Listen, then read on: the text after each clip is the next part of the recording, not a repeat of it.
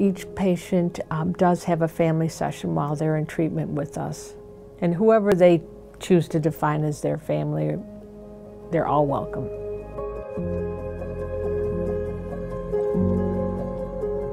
Chapman Center patient Sharon explains. You know, the family program at Chapman was essential for my husband and my children to attend and learn more about the disease of addiction and how their mom fell into, you know, being part of the opiate crisis.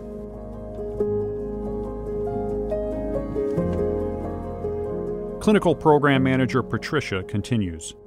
When a person comes in for an assessment, the Chapman Center, as most treatment centers, use a criteria, and that was developed by the American Society of Addiction Medicine.